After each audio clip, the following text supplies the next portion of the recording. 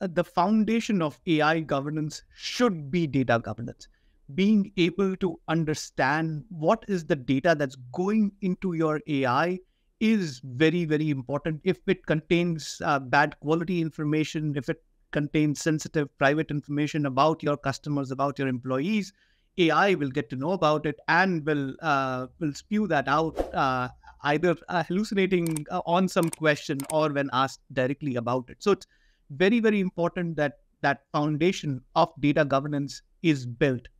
Now, beyond that data governance foundation, AI has special requirements, things like model discovery, allowing end users to figure out what are the right models to use within the enterprise, and which of them are the right ones to use for my use case. Because believe it or not, everybody, like you said at the beginning, every executive is behind folks in R&D to create new generative AI applications.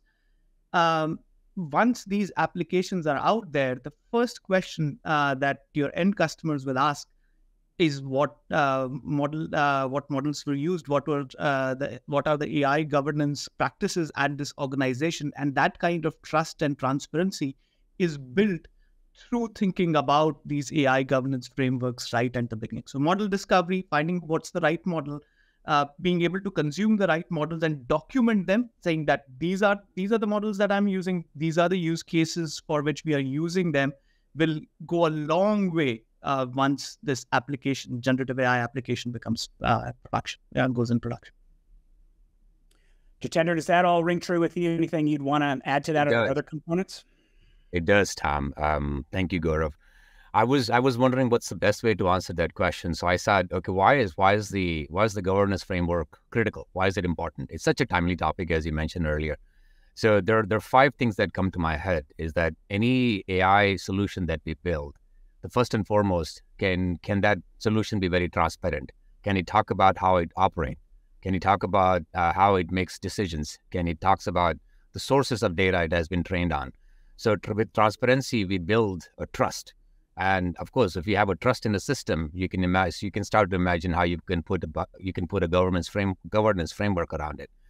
The 4 other things that came to my head when I was thinking about AI governance framework was around ethical use. And we have all have seen in the last 10 years how machine learning systems and following machine learning systems, deep learning systems, we have seen systematic biases being introduced in those systems.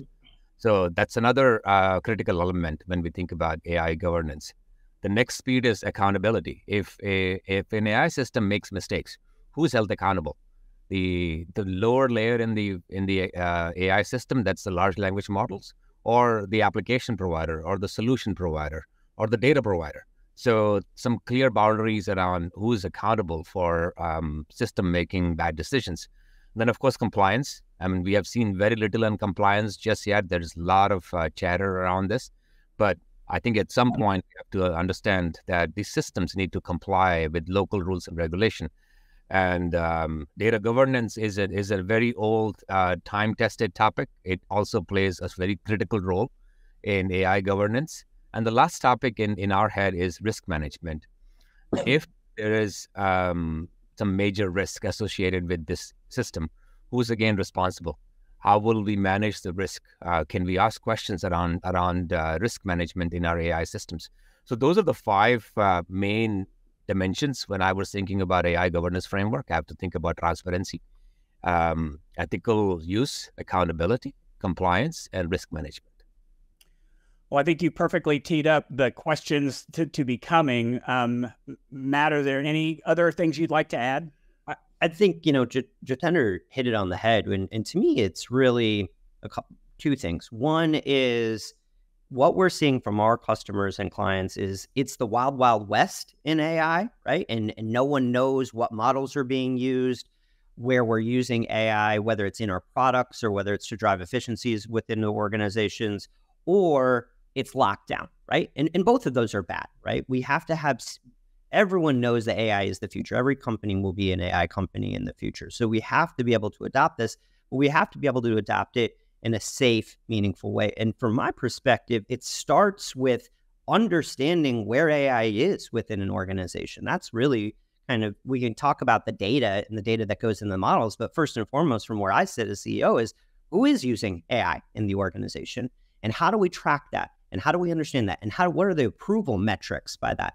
And then, to Jitender's point, how do we do that in a way that's governed? And I think that is coming sooner than later. The EU has already introduced the EU AI Act. NIST has the NIST AI RMF framework that's out there.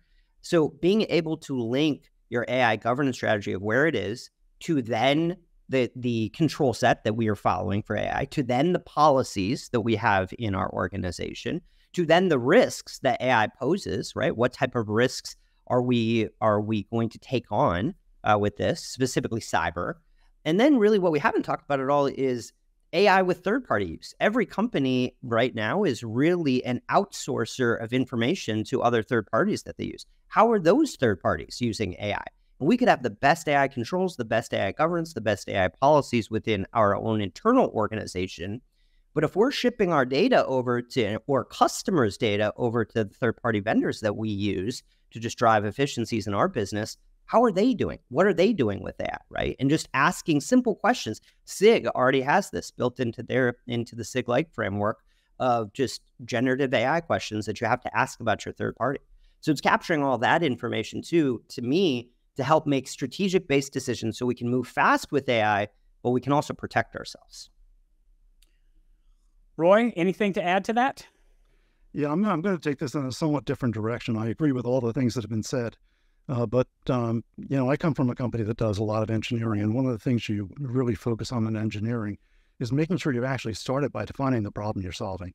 And once you have actually defined that problem, which I find often is not done well, then you actually know what kind of data you're going to need for this. You understand who's going to be affected by this system. Is it your customers? Is it your employees? Is it the general public? You're able to start talking about things like risk matrices. How autonomous is this system, and what level of effect can it have on people? Different levels of that mean that you need to put a lot more kinds of care into that.